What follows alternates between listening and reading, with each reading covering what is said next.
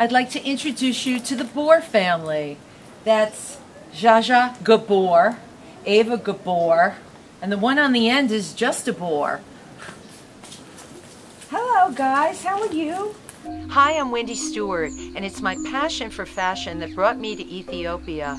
I was curious to see if the tribes in the Omo Valley felt the same way about fashion as people in the United States do. I know that sounds a little far-fetched, but I had seen pictures of them.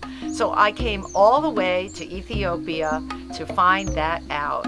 It's hard to imagine in this day and age that you could find people that are still living so traditionally.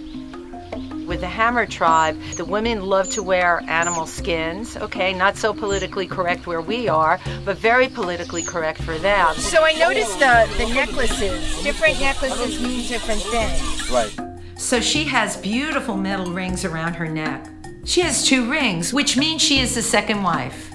I think number 1 should have all the metal, but that's just me, right? These beautiful girls that I'm here with are virgins and they're waiting to get married. So they don't have the other kind of necklace on. They're wearing these necklaces that have seashells. Yes. The hair on the women, they're dreadlocks. Coated in clay. And they're mixed with butter. So clay and butter. It's like a natural way of conditioning their hair. But this is how they wear their hair every day. Every day. Every day. They also love to put paint on around their eyes. It was a kind of chalk.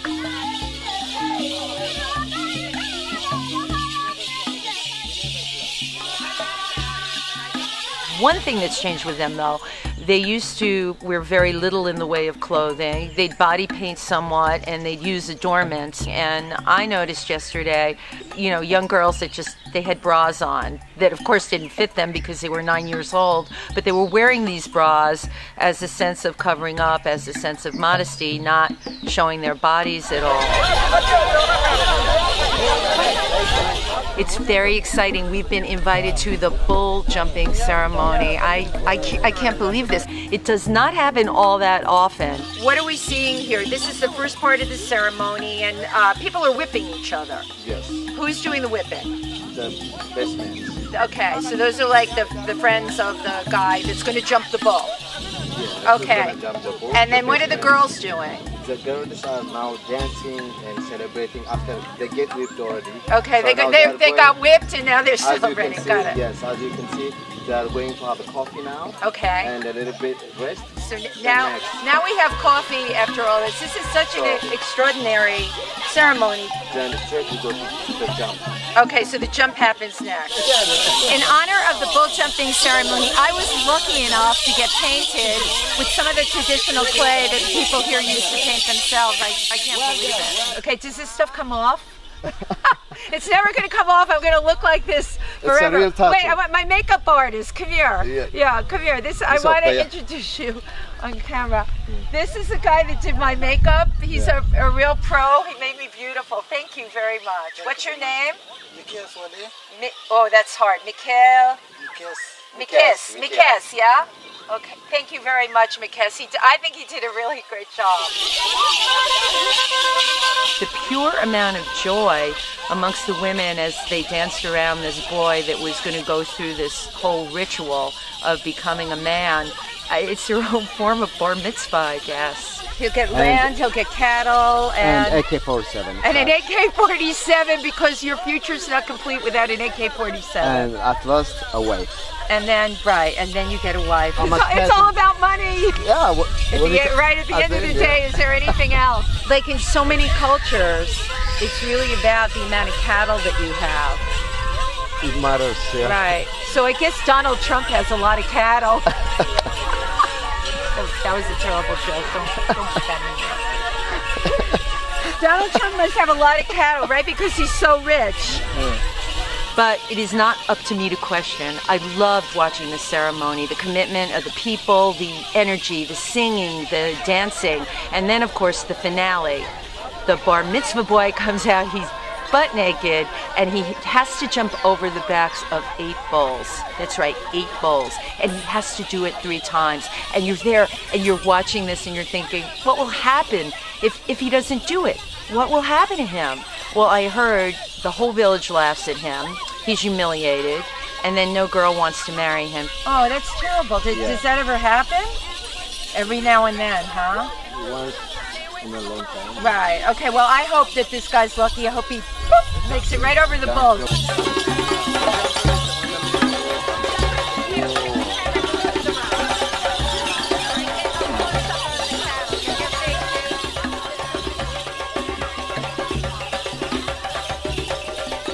Our boy made it. I was so happy. I was cheering for him the whole way. I'm like, yes, jump over those bulls.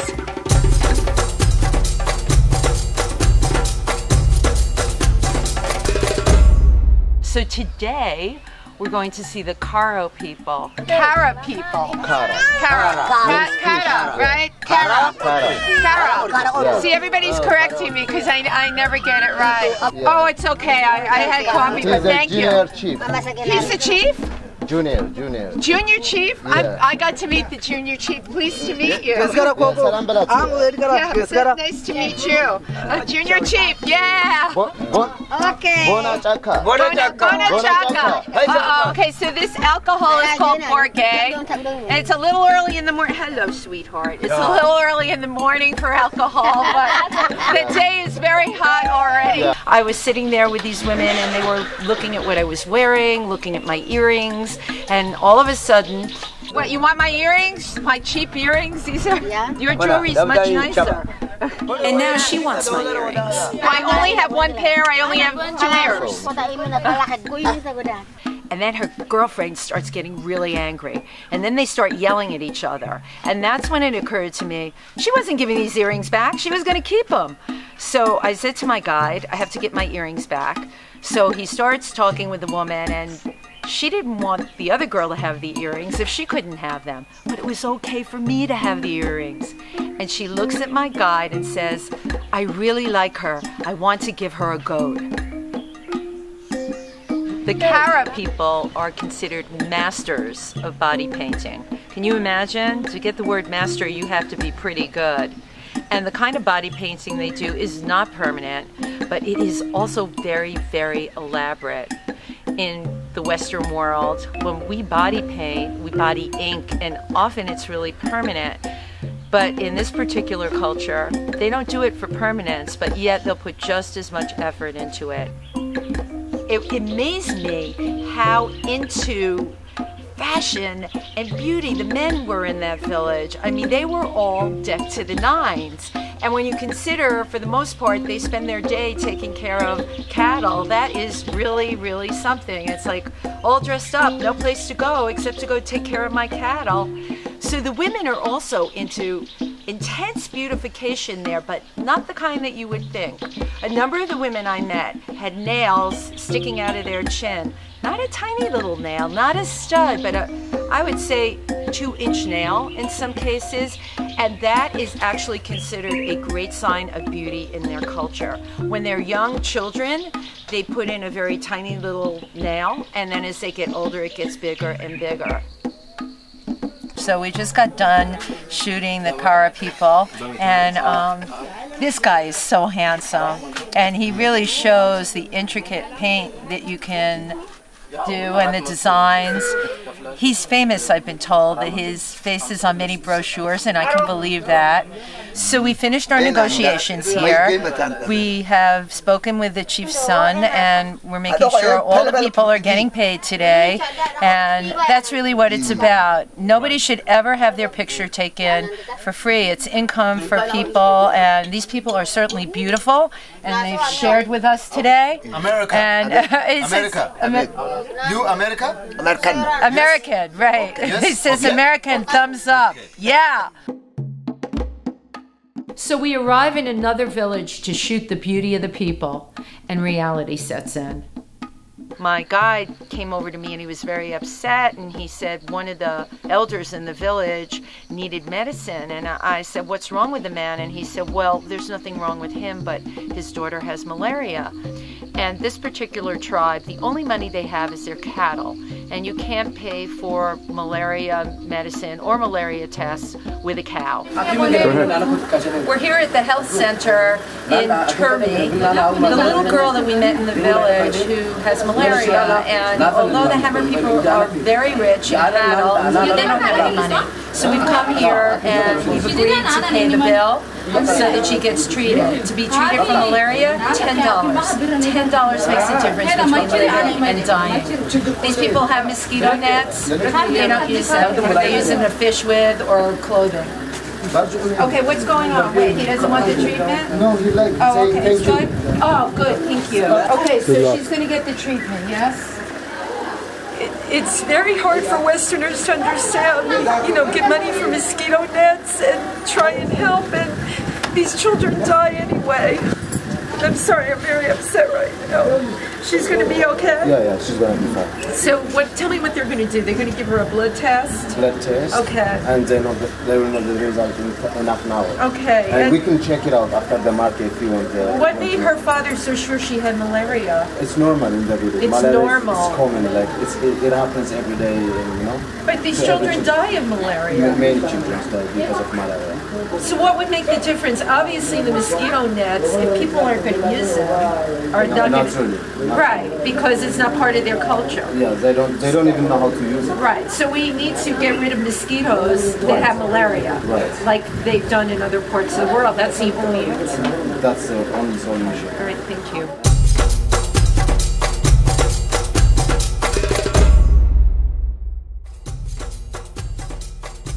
This morning I've come to the most aggressive and elaborate village here in the Omo Valley. I'm here with the Mercy people. I was told that the Mercy were aggressive, fierce, nasty, just the worst. Primitive, people even said. But to be perfectly honest, they couldn't have been nicer. This is my wonderful scout. What is your name? Wow. Balecho, right? Balecho, right? And what's my name? Who? Oh, Wendy. great. Wendy. Right. Wendy. It can be Wendy, that's fine. My husband shot a lot of pictures of their different dress, which is actually very beautiful. They use ram horns, pieces of shells, metal. They make clay plates that go through their lips. Originally, they started them because they were being stolen from males and villages in Kenya. The people here decided with the plates, maybe then the slave history would stop, and it did. So now it is a thing of beauty. It is also a thing of wealth. The bigger the plate, the more wealth, the more beauty the person has, and the more desirable she is as a wife. I guess to some people it might be a little intense, but I found it remarkably beautiful.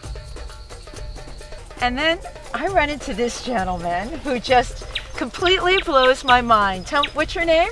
Hi, my name is Olesrali Olebui. Okay, I'll never be able to say that, Yeah, but I will give you. You're gonna have to write it down for me. Yeah. But he is a documentary filmmaker, and he's made how many? You've made one film so far. Only just one film. You did a film that screened at the Margaret Mead Film Festival. Yes, wow. Exactly. I went to New York.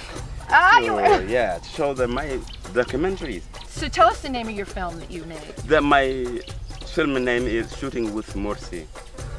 Shooting with Mercy. Yeah. About the Mercy and about other tribes. And about the land issues. The land issues, right. Yeah, so show. And also my film, they won the prize, National Geographic, headquartered in Washington, D.C. Okay. So they won the prize. You just completely blow me away. He was taught English by an NGO and was given an opportunity for a Western education. When I finished my education, I come back here to my people. But that's what's really interesting to me, because you got your education, Western style education or education, and then you come back to your village. Yeah. What made you not want to move to the capital of Ethiopia? What kept you from going to a city? I really want to help my people. Right. The Morsi people, they are people who really love their own culture, to keep their own culture. Now the government is slowly trying to convince them to come to the education, to the farming, to change, become modern, to wear the Western clothes. Contact with modern society is a threat to the tribal way of life. The government, they don't understand about the pastoralists or indigenous, the way they life. Right. Someone in office, they write things and plant things and go to give the indigenous people. So I help advise the government, advise the community. Right. To bring it together. You're what we call understand. go-between. Go-between. You're a exactly. go-between. You have customs. Yeah. Okay. You have history. This is what you've done for how many years? Way of life for thousands of years. Many centuries. Right. So that all has to be respected. Yeah. The Mursi people, like other pastoralists, they have to change by themselves. Yes, not someone come to force exactly to say right. change it. Right. But they can change by themselves with you. Yeah, like right. me. I really wanted people to be able to experience what I experienced in 9 days there, shooting in these very remote places, capturing the beauty of a time that's not going to be here anymore. It's inevitable that the way of life for these people is going to come to an end. It's happening all over the world. Please come back again. I will be back again, and we said we're going to say hi to people in in New York. In New York. Hello, everybody in Hello, New York. everybody. Hello. Wait, did you ride the subway in New York? Yes. No. Yes. But you see, you look with what we call fresh eyes. Yeah, the fresh eyes. It's like I come here, I have fresh eyes. Today I'm going back to New York City, and I'm going to miss Ethiopia. The tribal people here are like a lot of the birds I've seen. Beautiful, colorful, and just plain lovely.